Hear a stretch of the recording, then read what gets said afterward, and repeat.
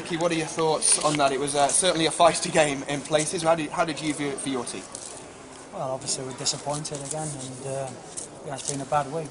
3 home defeats on the bounce is never easy. It's never nice.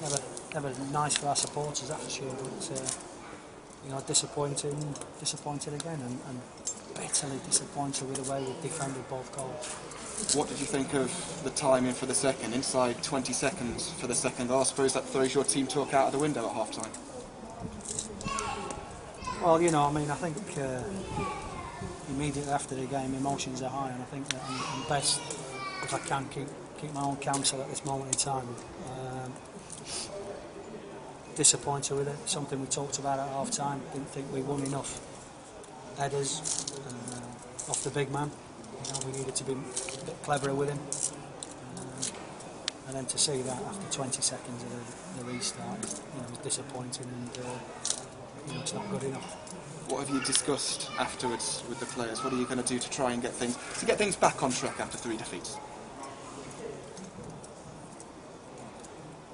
Well, you know, I think the disappointing aspect from our point of view is that we keep giving teams lifts, and you know, we're always chasing, and we've chased the last 3 games really, and it's not been good enough. Certainly, you know, from an attacking point of view, we've seen once again, you know, glimpses of what we're capable of doing. I think we're certainly unfortunate not to have scored many more than 1 goal here today. I think we've missed some clear-cut chances. But it's the way we defend that's worrying me, I have to say. And you know, what we need to do is, as I've said to the players, is the only way that we can ever rectify this is by reporting back on Monday and working doubly hard for the rest of the week and leading up to the Peterborough game.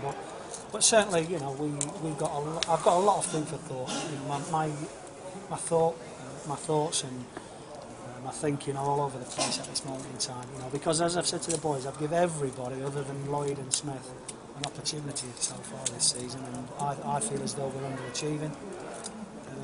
But certainly we can't defend like we've done all season, if you like. You know, maybe we've papered over the cracks a little bit, but certainly, you know, we have to work doubly hard at the way we go about things, particularly from a defensive point of view.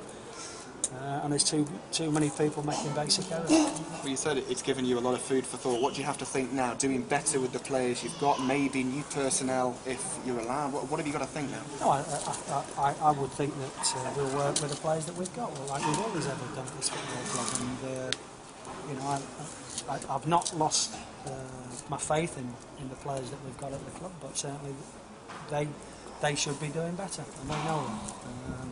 But every time we make an error, it's costing us at the moment.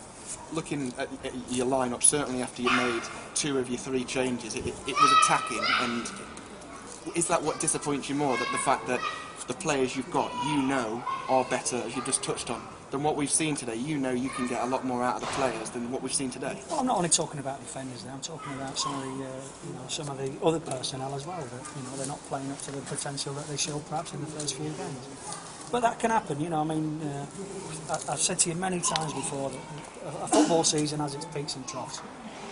You know, at this moment in time, we're going through a bit of a trough, and we'll have to work our way through it and respond, because I know there'll be the doubters and the cynics will be out there, be having a field day with us at this moment in time. But you know, we've got to be broad-shouldered enough to accept what we've done so far has not been good enough, and we have to try and put it right. Simple as that. Positively, just finally, are you happy to get your man in eventually? Jordan Slew signing yesterday? Yeah, of course. You know, that's been we've been chasing him for a while. We need to get him some games now, and you know, he'll be slightly disappointed that he's offside for the tap-in that he had, but you know, once he gets up and running and I can get him back, because let's face it, you know, he's had the confidence knocked out of him, the kid. You know, he had a £1.1 million move to Blackburn Rovers, and you know, he was reaching for the stars. Unfortunately, it's not worked out for him, and now we have to try and rebuild him and get him out there again. Hard luck today. Thanks for coming.